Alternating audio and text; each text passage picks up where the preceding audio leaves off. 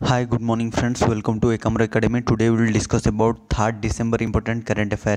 I have a request, please watch this video till the end, and in the last session of this video you will get a quiz. The current affair question and the quiz all are important for your upcoming exam. If you visit first time in this channel, then please subscribe this channel and press the bell icon to get latest update. And if you want to get current affair PDF, then join our Telegram channel, link is in description. Let's start. First question. National Pollution Control Day is observed on which date every year? Every year National Pollution Control Day माने प्रदूषण control दिवस केबे मन होची? It is observed on December 2 काले ही गला friends. National pollution control day is observed on December 10. A data December 2 रे कहीं मन होची बिकॉज से दिन भोपाल गैस ट्रेजेडी इंसिडेंट होता. Okay, Bhopal gas tragedy incident 2 December होता. That's why national pollution control day is observed, ताकि आमे समस्ते पॉल्यूशन को कंट्रोल करवा से उपरे बेस करके ए डेटा मना होची. Okay, December 2. Next question. Which state CM launched one time power bill settlement scheme? को राज्यर मुख्यमंत्री लॉन्च कले one time power bill settlement scheme? It is launched by Goa CM. Goa CM. Okay, option C is the correct answer. Goa CM Pramod Sawant ji has launched one time power bill settlement scheme. एथिरे लोक माने निजर bill जानी परिबे तांको state row and सेमानकर केते online transaction करि परिबे आ वन टाइम पावर बिल भी सेटलमेंट माने पूर्वर प्रीवियसली जहाँ भी थिबो सेगुडा भी सेटलमेंट हे परिबो. ओके, ए स्कीमटा लॉन्च कले गोवा सीएम. ओके, गोवा विषय जदि अधिक जाने, Goa capital Panaji, CM Pramod Sawant ji and governor होचंदी Bhagat Singh Koshyari ji. Bhagat Singh Koshyari ji is also governor of Maharashtra. Next, who has been appointed as Secretary General of the Lok Sabha and Lok Sabha Secretariat? Recently, किए appoint हेले Secretary General of Lok Sabha and Lok Sabha Secretariat? He is Mr. Utpal Kumar Singh. Okay, Utpal Kumar Singh has been appointed as Secretary General of Lok Sabha and Lok Sabha Secretariat. Option A is the correct answer. He is an IS officer. Okay, ताको किए appoint कले? Speaker of Lok Sabha Om Birla ji. Om Birla ji has been appointed him as Secretary General of Lok Sabha and Lok Sabha Secretariat. Okay, next question. Which university topped in the QS Asia University ranking 2021? Recently QS Asia, QS row full form cone? क्वाक्यूरल syndrome. Okay, QS Asia university ranking 2021 रे को university top करछि? It is topped bye national university of Singapore. Okay, national university of Singapore topped QS Asia university ranking 2021. Okay, तीनटा university India रो जोथरे top 50 list रे अछंती. IIT Bombay, IIT Delhi and IIT Madras. ए तीनटा आपण लिखि परिबे, note करि परिबे. एंड टॉप के करछि? National university of Singapore. Okay, option A is the correct answer. Next question जो देखिबा, which among the following city tops the list of world's most polluted cities? Recently को सिटी टॉप करछि world रो most polluted city रो ranking रे?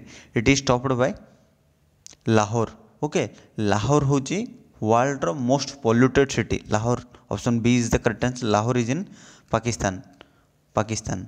Okay, Pakistan रो PM के इमरान खान जी and Pakistan capital Islamabad. Okay, Imran Khan होचंदी Pakistan row PM and Pakistan row capital होची Islamabad. And Lahore जोटा कि पाकिस्तान रे अछि से होची वर्ल्ड रो मोस्ट पॉल्यूटेड सिटी.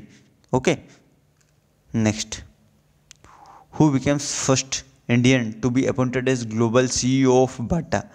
बाटा जो आम बाटार सू जो माने सू पिंधुंट, बाटार बहुत प्रोडक्ट्स आसुचे, सेमती हु बिकेम्स फर्स्ट इंडियन, किए होचंदी प्रथम इंडियन टू बी अपॉइंटेड हेले सीईओ चीफ एग्जीक्यूटिव ऑफिसर भाव में बाटार? He is Sandeep Kataria. Sandeep Kataria has been appointed as global CEO of Bata. Okay, option B is the correct answer. आ पूर्व किए थे? एलेक्स नासराद.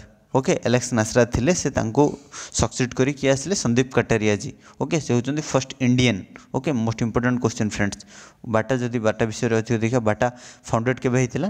1894 एंड हेडक्वार्टर होची आरो Switzerland. Okay, next question. Central government forms a panel to oversee construction of new parliament building. The panel consists of how many members? Recently central government गोटे panel बनई कौन पाई ओभरसी construction new parliament एवं चली बना construction सेगुडार ओभरसी करने गोटे panel बनई से के जन टोटल मेंबर अच्छा total 5 members okay option A is the correct answer central government forms a 5-member panel to oversee construction of new parliament building. Okay, next question. Day of remembrance for all victims of chemical warfare 2020 is observed on which date? On which date?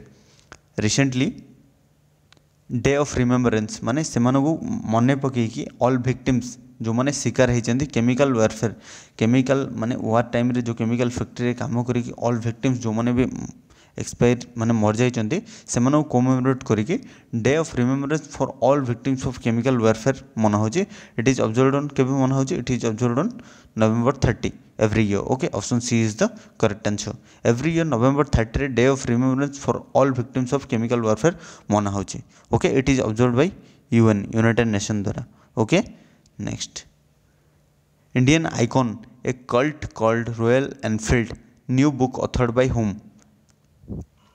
Indian icon a new cult called Royal Enfield एटा ए बुकटा गोटे क्या द्वारा अथर होती it is authored bye journalist Amrit Raj option A is the correct answer journalist Amrit Raj नुआ गोटे book लिखिछन jar ना है Indian icon ए cult called royal Enfield okay next friends ये थिला important current affairs let's discuss today's quiz is based upon your previous days current affair video if you watch previous days current affair video sincerely then you absolutely correct this question okay let's discuss who has been appointed as new chairperson of National Dairy Development Board National Dairy Development Board रो नुआ chairman भाव में किए appoint हेले comment लिखि जणेबे thanks for watching this video friends if this video is helpful for you then please like this video share with your friend those who are preparing competitive exam and subscribe this channel and if you want to get current affair PDF then join our Telegram channel link is in description जय हिंद वंदे मातरम।